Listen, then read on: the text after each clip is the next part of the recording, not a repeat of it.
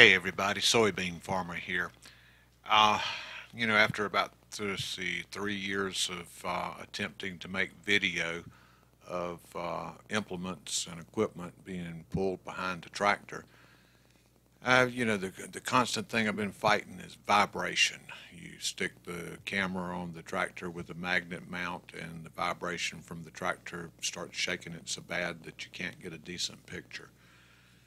Well, this right here was something I tried March 1st when I was out doing a cutover on this 6 acre field.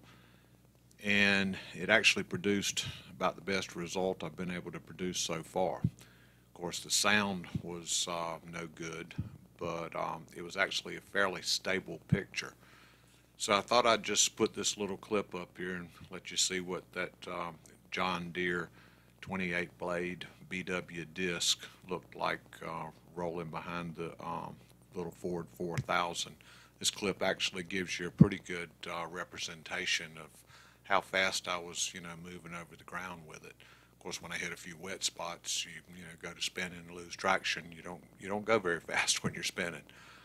But I was real happy about the way this came out, getting rid of the vibration. Don't know what I'm going to do about sound because that was still an interesting situation, but with the voiceover, at least I can talk about what I'm doing. Well, that was a run across the field. Everybody, thanks for watching.